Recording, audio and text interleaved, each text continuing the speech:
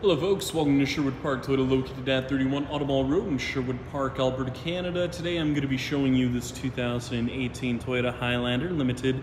Now the most notable features on this Limited is its panoramic roof. You have your heated and cooled front seats, as well as your power lift gate. Now I'm going to go through a couple more features on the inside and outside of the vehicle, just to get you better familiar with this 2018 Toyota Highlander Limited.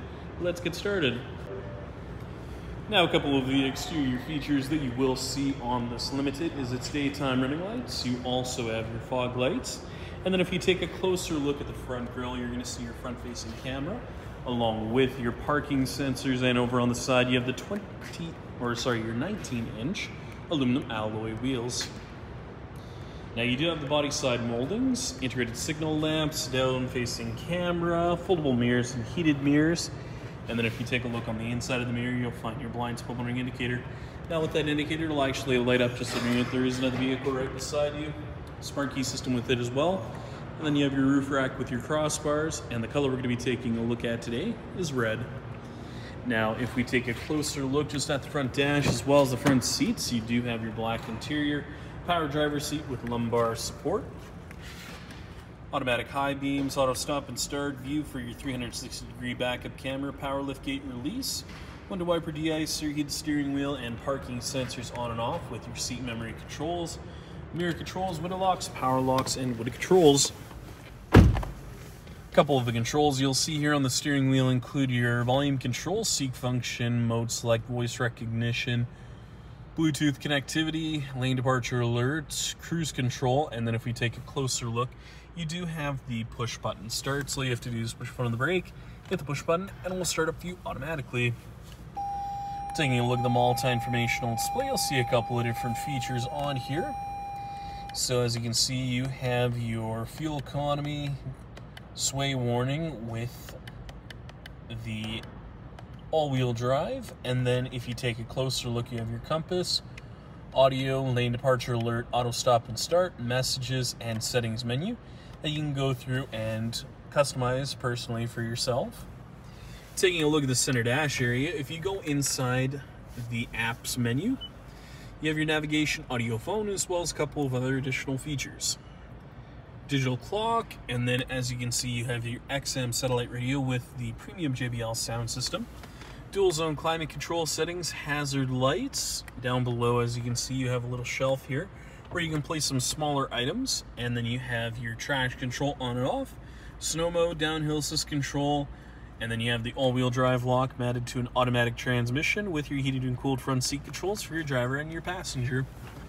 Up top, you have the auto-dimming rear view mirror, and then you'll find the open and closed for the panoramic roof, integrated garage door opener controls, sunglass case holder, and then taking a look at the backup camera, as you can see, you have those nice guiding lines in there, making things much easier for you when you back into a stall.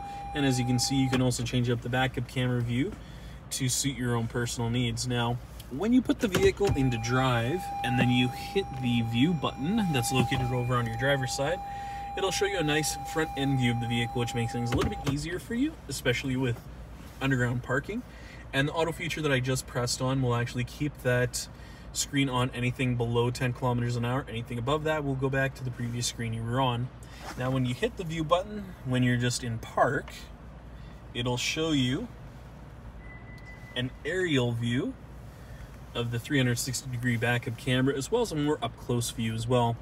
And then if you want, you can actually pause the menu just in case you do see where the obstruction is. And then when you're all finished up, just hit the view button once more, and it will go back to the previous screen you were on. Finally, we'll be taking a look at your rear cargo area as well as your tailgate. Now located just on the back of the tailgate, you'll find your backup camera on the left-hand side, and the rear hatch release located in the center. Push on the button once, and it'll open up for you automatically. Closing in, as you can see, you do have your cargo cover in the back, which is nice because you can cover up your valuables just while you're going from place to place.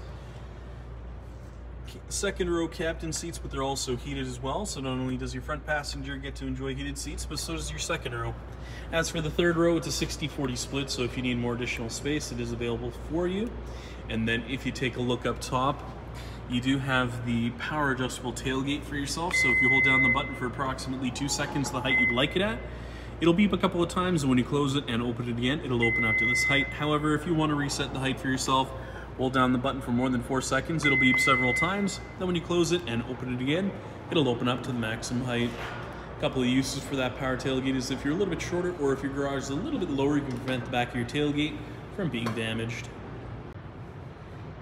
Thank you so much, folks, for watching this video today. If you have any questions, please visit us. We're located at 31 Automall Road in Sherwood Park, Alberta, Canada.